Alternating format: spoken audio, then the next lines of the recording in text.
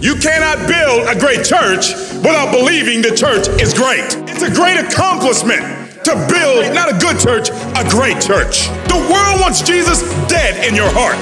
But we are here to resurrect not only Jesus, but his church on the earth.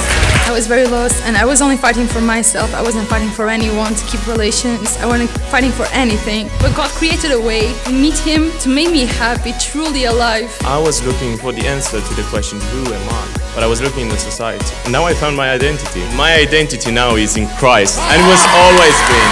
That is a good confession. Jesus is Lord! He was always there, I just wasn't searching in the right way. I was blind not because I couldn't see. I was blind because I didn't want to. Because now I have reasons to not have anxieties, and I have tons of them to rejoice. I found who I really am.